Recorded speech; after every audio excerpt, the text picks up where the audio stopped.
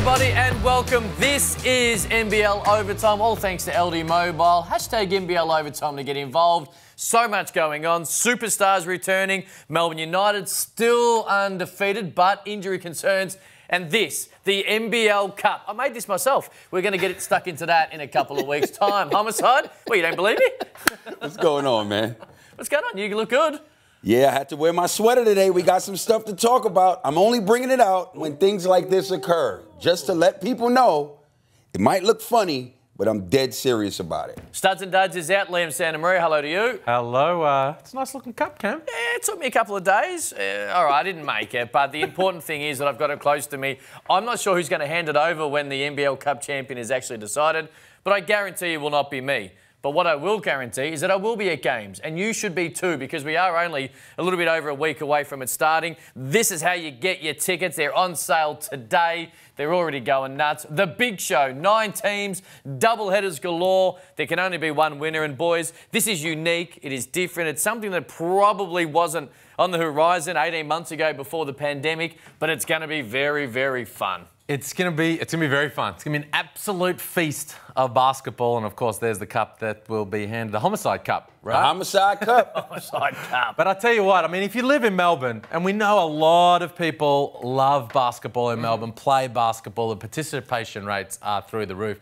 You got to take your family to these games. $17 gets you in for a double header.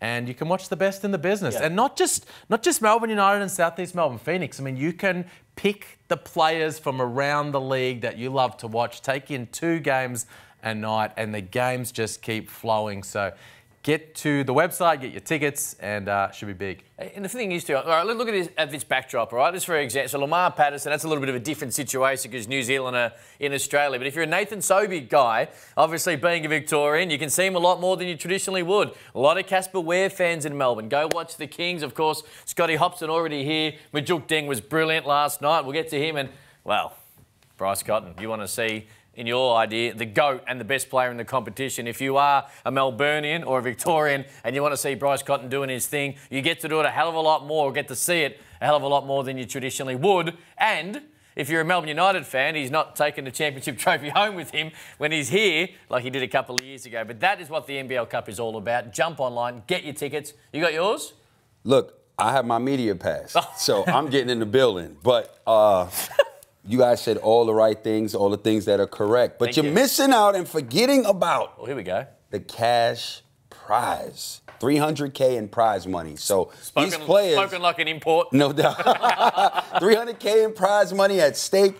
These guys are going to be going extremely harder when you know even more money's on the line. So high-level basketball, world-class basketball will be on display. Get down there. All right, let's get to really the main story of the day as well, because the Hawks, and it's been a topic of conversation for around 12 months now, they are no longer just the Hawks. They are now the Illawarra Hawks. It is back. The NBL, of course, in consultation with the ownership and the management, set out a little bit of a plan, gave them a number, and they achieved it. It is now the Illawarra Hawks. They are back. Liam Santamaria. Great result. Well done to the Illawarra community, the membership drive, the corporate support. I mean, there are some corporate partners who brought up a whole bunch of those memberships to make this the reality. And there you have the photo of Larry and Dory together. Happy days. And look, it's only right. That team is the Illawarra Hawks, but at the same time, you've got to get around them if you're that local community to support them and to to really solidify the future of that organisation. You can't just have owners come in and just say, pour your money in. It's got to be a collaborative approach. So hopefully with this very fun squad, elite talent on the roster, and the greatest coach in NBL history at the helm, that stadium will be packed out and that Illawarra chant will be bouncing off the rafters. Man, Liam, you hit it on the nail. You hit it on the nail. You talk about professionalism. Dory's brought that with the other ownership. The ownership group, the other owners, they wanted to be serious contenders. They are that. 4-1 in 5 games. He went and got the GOAT as a coach. He's been gone for 11 years. We know this. In 6 months, he's been able to. They got Pepper Money. Pepper Money is the biggest sponsorship group this team has ever had in their history. All right? Now, you're talking about membership tickets, right? Sponsorship tickets. Here's what they got. Pepper Money, 1,500 memberships. MCR, 500 membership. #1 draft picks, 500 memberships. City Sports Group, 500 memberships. 3,000 memberships purchased from corporate for their grassroots and community. So what they've been able to do in such a short period of time has never been done before. And I salute them. I salute their whole team, off and on the court, what they want to bring. And this is just not for this season. They want to make their mark in this league. And so far, so good. Congratulations. And you mentioned it as well, and both of you, community and corporate. You've got to find that right balance. Not only do you want the people of Illawarra and Wollongong and the areas getting to the games and selling this joint out to watch an exciting team, but corporate money needs to be there in any professional sporting sense. And that's exactly what, judging by the numbers you've just given and the fact that Illawarra are back as the name, they've been able to do. But you can't just demand it. No, You've got to put a product out there. No doubt. That earns it. And with the players that they have and the coach, and you've seen what they've done out there on the floor, they have that team. So we talk about getting to the games at the NBL Cup. Pack out that Wynn Entertainment Centre. They're back there this week for their home opener, and that place should be pumping. All right. Look, the good news is that hopefully all those numbers and everything was signed up prior to Sunday, because they've been great. But South East Melbourne Phoenix put them to the sword. First game at the State Basketball Centre for the year. We've been sitting there waiting for Cam Glidden to get hot. His third quarter was outstanding. We know Kiefer Sykes has been brilliant. Ben Moore was outstanding. He continues to get better and better each week. I'll kickstart to you, Liam, because you are big on this team. You think pre-season they're going to be very, very good. Talk us through what you did watch. Yeah, I'll take this because you two guys are still a little bit asleep on this team. And let's be totally honest. And on some of these guys, you're a little bit asleep on Ben Moore. And you're not alone, but the league is waking up. That's 3 double-doubles for him now, 2 in a row. Big impact guy off the bench. Wide spread of scorers. 5 guys with 15 points. And that man, Cam Glidden, of course, lighting it up in the third quarter with 5 of 7 3-balls. And this is the zone that's been causing teams problems. Well, the South East Melbourne Phoenix tore it to shreds. They got paint touches, inside, outside, off the dribble, off the pass. And as a result, they got open shots and they got scores at the rim as well. This is a team that's going to be right in the mix for a playoff spot at the pointy end of the season, because they have a great spread of talent. They've got some high-level guys. Kiefer Sykes is the right guy to lead that team from the point guard position. And they have potential, and we saw it on display this week, they have potential to become a really good defensive unit. And that's how you win games in the NBL, if you put all that together. And I like what they have served up so far, and I'm excited about what that team can do. You know what I was impressed with, in addition to all you said? Defense-wise, what they were able to do to the NBL Splash Brothers.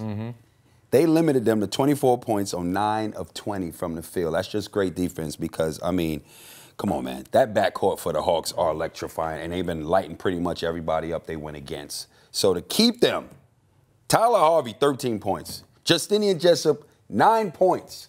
And they're such a huge focal point offensively. That's how this team gets going. And the best thing about that, right? I mean, look, the reality is I don't care how good you are. You ain't going undefeated in this league. That's just what it is. Now, the bright stars of that game for the Hawks, Cam Burstow back 15 points and 6 rebounds, and Dangadell 17. They got to figure out how to balance that unit out now because their 2 biggest names on the roster are now back. So they just got to figure that out, but they have a chance to get it back right because why? Melbourne United at home this Wednesday, and I'll be there. I will be in the building. Oh, wow. Oh, I'm going up there. We did discuss this. Forget protocol. I'm making it. No, just kidding. Just kidding. Don't forget protocol. Don't forget protocol. Thank you. But I'm going down there. It's going to be great. What I will say, too, and you and I were both at this game, the fact is, and I think Phoenix did this better than anyone has done so far, and the fact that they won the game's obvious, is transition defense. Harvey and Jessup, and the way the Hawks were running, Illawarra were running, and the fact they were able to get some good looks and get them into the groove. Phoenix didn't let them at all. And a lot of those times where Harvey and Jessup started to feel themselves, they were able in semi-transition to pull up and nail threes. Phoenix didn't allow that to happen at all and it changed the whole complexion of the game. And got to shout out Cam Glidden. 5 threes in that third quarter. We know we've been waiting for him to get going. And if you're a Phoenix fan or you're a Phoenix player or coach, you've probably been waiting even longer. But the fact is that when he shot the ball like he did, in the third quarter on Sunday. It changed the whole game. It allowed Sykes to do his thing. It allows Ben Moore inside, Wetzel, and open it up. So hopefully this is the Cam Glidden. We know what he can do. Maybe not 5 threes every quarter, but we know that he can stroke it. And if he gets that going, away they go. Maybe it's semantics a little bit, but I don't think it changed that game. It blew it open, yeah, but I think the Phoenix were in control of that game. That's also probably And then true. the 5 triples from Glidden just blew the game open, and from there it was done and dusted. And I like the feel of that team. There's great harmony. Everyone's buying into the scout and what needs to be executed. Everyone, Simon Mitchell, they're all letting him coach them. We saw last night in the huddle for New Zealand, right? Like there's a disconnect right now between guys like Lamar Patterson and Dan Shamir. Well, that sort of thing doesn't exist with this Phoenix team. And you've got an import like Ben Moore, fully bought into his role off the bench. I'm going to be that best six man, and I think they've got a lot of really good things going for them. They're playing well. Melbourne United, just down the road, they're 5-0, playing particularly well, but they're injuries now. Shea Ili, the ankle in Brisbane, he looks like he'll miss a month and most, if not all, the NBL Cup. And Chris Golding, likewise, with a calf. They were gritty with the big win, bigger chul. My tip for most improved player is, 1, not passing it, but 2, having a nice year. But the fact is that this team now, they're deep. They're probably the deepest in the league, but to lose Chris Golding and Shea Ili, it's going to be tested. It starts tomorrow night. What have you made of Melbourne United? I'll go to you first, Liam. Well, they've been sensational, haven't they? Geez, wasn't Chris Golding electric on Friday night? 24 points in the second half, 16 in the fourth quarter, and what a shame for him to go down on the Sunday, just because he's so fun to watch, and it's an Olympic year, hopefully, named in that Boomers squad, but look, they're loaded with talent. They've got great buy-in as well, and Jack White's been a revelation. Scotty Hobson's getting going. Jock Landale, sorry. I love the way he just reads the game. You see the double team there, skip pass over the top of the defense, finds his open teammates. He's gradually putting more and more numbers on the board, but he just reads the game and lets it come to him, and then does things like that. Hey! As he throws the hammer down on John Mooney. So they're undefeated. Like you say, Corey, they're not going to stay undefeated. It's a hard season. It's a long season. It's a tough league. Injuries are going to happen. Teams are going to catch fire. They're going to have to answer some questions now about their depth, with guys like Bubba and Sam McDaniel and the like stepping up. But so far, they've ticked all the boxes. It's a shame that those two players, Ili and Goulden, are injured and out for a month, because they have been rolling. They have set the tone, along with others, but those two guys have set the tone in the beginning since game 1, and it's carried over. The interesting thing is this. I posted this weekend on Chris Goulden. He knows and understands what the goal is. The goal is to win a championship, transition and carry it over to Japan and medal. And that's exactly how he began playing this year. What he did in Brisbane was that just goes to show you, because a couple of days before that, the list came out for the Olympics, right? So it's kind of like even more incentive to level up and play at the elite level at a more consistent basis. We know Chris Goulden is a gun, the premier two-guard in this league, right? Whoa. The premier two-guard Australian in this league. There it is. Okay, my bad. Come on. There it is. My bad. So he wants to make sure he stamps that spot going to Japan. So I can guarantee you a conversation is going like this. Yo, Jock, look here. Here's what we're going to do. We're going to set this tone. This is the super yacht. We the captain of this ship. This ship is going. And we have to play consistent and elite. We have to hold each other accountable, come out every day. Everybody else will follow suit. But we have to set the tone, and that's what they've been doing. So I'm more mad than Melbourne United fans, than he is mad right now, that he got injured. And with Shea Ili is the master in harassing people. And he's hitting the 3 now. You know what? They don't need to worry. I know they don't. They got Bubba-san. Yeah. And you know what? Shout out to Baba. Baba, just off the bench, getting busy. He can play, and now he's going to have more minutes for him to show more of what he can do. And what this does as well is give a chance for Scotty Hobson to get more touches and more minutes and get more comfortable out there. And he will be more productive because he'll have more of a shoulder of a responsibility to carry. Hashtag NBL Overtime to get involved. You can hit us up anytime you like. There was a change in Adelaide. Now they got beat by the Kings, which we'll get to in a moment. But the very fact is that Donald Sloan didn't play with a sore foot, and then the next day he was released. Liam Santamaria, 1, did he have a sore foot? And 2, what is the latest when it comes to replacing this guy who was okay in patches, but probably when we looked at and we spoke about this, played a very similar role to Josh Giddey, and Josh Giddey's early season play probably made it a little bit harder to have them both playing big minutes. He didn't get it done. He didn't get it done, Cam. Scored over 10 points once in 6 games, never more than 4 assists. And look, it was quite clear that Josh Giddey needed to be starting. And look, he's a good guy. He was a great, Josh Giddey was singing his praises as a mentor. You even saw him on that game the other night in Giddey's ear, helping him out. But it wasn't a good fit in the end. And so, look, what's happened behind the scenes? The foot, did he want out? Did they? Look, the point is, Did he have a sore foot? He wasn't getting it done, and he's gone. All right. So and now they need to find someone else, and we can talk a bit about that. But well, I'm asking you. Oh, come on, where do we? Well, sit Corey there? might have some thoughts on Donald Sloan. Well, today I wanted to wear this sweater, and I think it's going to be a ritual when I bring out the sweater. And I joke around a lot, and I say it with a smile on my face. It ain't a cupcake league. And this is an example of that. I'm sure, in his day, he was legit, as we saw when he played 200-plus games in the NBA. We know he got game, right? But coming here, he probably thought that it was going to be what I say, in America, we say, you think it's sweet. He probably thought it was sweet. Sweet like a cupcake. It was going to be easy. It was going to be a walk in the park. And he had one good game out of what, 4 games? 6. Six games. And that's not going to get it done. So now a younger 18-year-old is playing better than him. That's the reality of it. And as a vet, it's like, I didn't come here to play behind the 18-year-old. So if you're not getting it done and now you are backing up a next star, that's a knock to the ego. So he probably was just like, listen, I'm ready to get out of here. So for all of you guys who, again, may believe it's easy down here, just read my sweater. It ain't a cupcake league.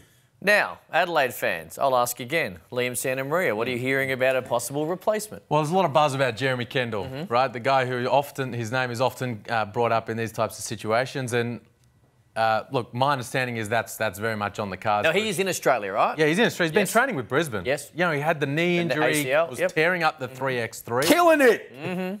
Killing it! Agreed? We're big fans of Jeremy Kendall. We are!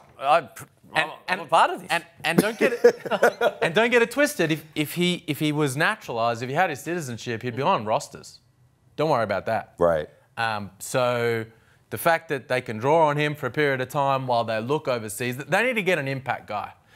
Josh Giddey is the starting one. That's how it is with this team the rest of the way. Sunday Dech, you can't put him on the bench. He's been so important for that So team. consistent at both ends. He's right there as best defensive player in the league. What you do is you bring in another guy on the wing who can get buckets. You bring Tony Crocker off the bench. True. But you need a guy who can come in, play the 2 and the 3, and really get the hit knockdown shots. They need some 3-point shooting on that team, and that I imagine would be the plan for them moving forward. Are you hearing any names in that particular situation? Not yet. Okay, maybe.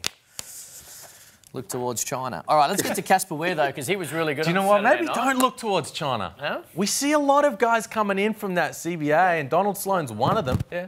No, it's not always a great result. I'm not the recruiter, mate. I'm just passing on what might be getting said. Let's get to Casper Ware. He was brilliant. 27 points on Saturday night. I'm going to get to you first, Homicide, because this man, we know how good he is. We know what he can do in the league, and it was fun to watch him. Unless, of course, you're an Adelaide fan, it was fun to watch him do this. It really was fun to watch Casper. This is the Melbourne United Casper where we've all grown to appreciate and respect. 27 points, 6 for 10 from the land of plenty.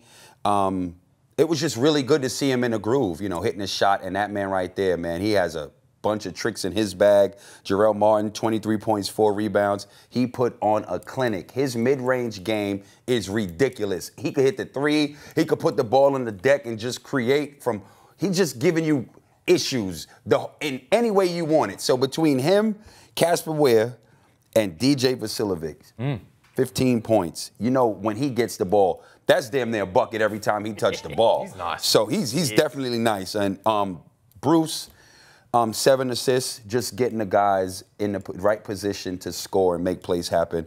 I mean, the trio combined for 65 points, and they did everything they needed to do defensively. They shut down Isaac Humphries, the double team, and everybody came to play. Hunter, 11 rebounds. Brad Newley, 9 points. Craig Muller, 9 points. Collectively, they did their job, and it was a really good win for the Sydney Kings. Studs and Duds is out, nbl.com.au to check it. App, wherever you can get it, because you gave a big shout-out to Coach Adam Ford. I did. It was a big game for Coach Adam Ford. Every one of these highlights is the Sydney Kings getting things done at the offensive end, but it's what they did defensively that was the difference in this game. And as I wrote today, this was the night where Adam Ford made this team his own. They'd been in the drops coverage to open the season, the carryover from the Will Weaver schemes. They had limited time he only became the coach late in the pre-season, and they were the number one ranked defense last year. So it's hard to change that right away. But Nathan Sobey tore it apart. The Adelaide 36ers tore it apart. They had a week to get things going, and he made the adjustment. And as I wrote today, that's not Andrew Bogut in the middle for the Kings as that deep drop rim protector. That's Jarrell Martin, and he's a power forward playing centre. He wants to come out to the line of the screen and get involved, and they made a huge adjustment. That's going to be them the rest of the way for me. Going to have to work things out when Daniel Kickett comes back involved because he's more comfortable in that scheme. But this was a big, big game for Adam Ford. Hats off for making that adjustment, and now this team is his own. I want to give a shout out. Please. A play on Adelaide. Madronia, 11 points coming off the bench. What I really liked about that is that a lot of times, man, you're not going to get a lot of minutes, if any, and you want to make the best of your opportunity when you get it. Get that young man some playing time, B. He deserved it. He earned it.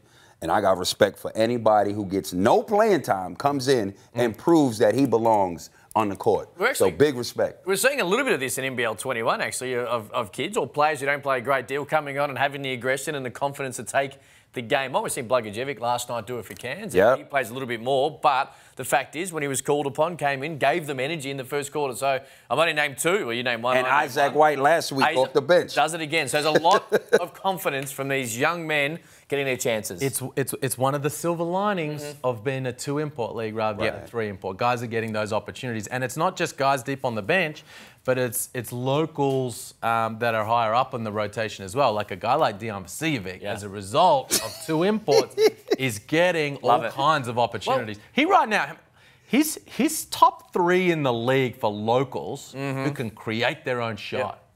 It's him, Chris Golding, and Ty Webster, and that's great company to be in. I said this when the announcement was made. I think this is where the NBL should go long term, stay at 2 imports. All right, let's get to Santa's watching. Have you been watching? I've been watching. Don't worry about me. That's a good start to the segment. Take it away, Liam. Well, we're going to start when the lights went. This was the best value for money moment for Hungry Jacks. Yeah. Do you know what I mean? Flame grilled, baby.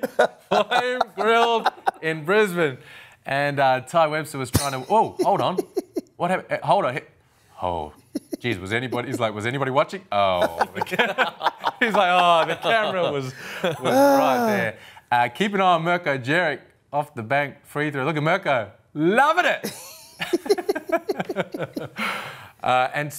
Fabian Krislovic probably needs to holster the 3 ball because he's a regular on Santa's watch long range right now. Keep an eye on Judd Flavel in the back. Whoa.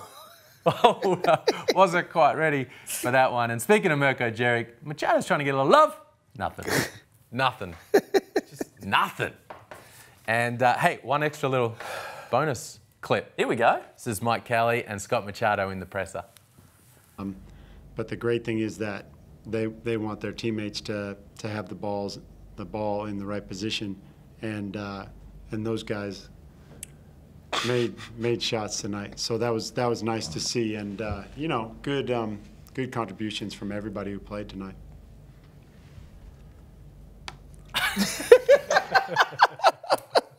Loving it. That's what winning can do. And winning can do. Everyone's in a bit of a better mood and you feel you can have a little laugh. All right, let's get to, all thanks to LD Mobile, the top 10 plays of the week. Round 4 is in the books. Let's make this one cook. It's your Aldi Mobile NBL Top 10. At number 10, Space Cam makes a nice little spin, but the big man never saw Finn. Delaney showing off the hops to stop that shot, and the breakers get us started at number 10. On to number 9, and with time winding down in the third, David Barlow gets absurd. With defenders draped all over him, he drops the shot to beat the clock, and Melbourne gets in with the buzzer beater and crowd pleaser at number 9. At number 8, we're going to have to give Jason Cady the assist for the miss, because that cleared the lane for Tyrell Harrison to bring the pain. The rebound throwdown for the young 7-footer gets in at number 8. We're up to number 7, and oh boy, it's Chris Golden cutting back door and getting up off the floor. CG43 breaking free from gravity as Chris Golden takes it to orbit to score it for Melbourne at number 7. At number 6, look who's back and attacking the rack. It's Tyrell ringing the bell once again all over the rim. Nathan laid in a perfect pass as Sobey sets up Harrison for the oops smash as Brisbane gets in again at number 6. On to number 5, and Finn Delaney's on the drive, but Space Cam's rising high to deny. Oliver swatting that shot to the three-point line. That wasn't even Cam's man, but he's still getting up for cans at number 5. At number 4, will Space Cam ever land? Back-to-back with Oliver as Scott Machado tosses it up, and Big Cam hammers home the stuff. Off the out-of-bounds, Space Cam's throwing down, and it gives you a smile. He's in at number 4. Moving along to number 3, and it's bye-bye, you die. Bryce Cotton puts him on skates, and when Baba recovers, it's way too late. Udai played great defense in this one, but the MVP always able to shake free Bryce Cotton in at number 3. At number 2, first Simon gets the steal, and then all of a sudden, things get real. Justin busting loose and bringing the truth from the roof. Man, the Hawks have some jocks as Simon goes flying as he gets in at number 2. But at number 1, it's Nathan Sobi-Wan Kenobi making that heroic save, and then just watch the Jedi fly. Looking a bit like Michael Jordan with the up and under scoring. Nathan's been flying higher than an X-Wing fighter this season, and you see the reason as Sobi-Wan Kenobi lands at number 1 on the NBL. Cut it!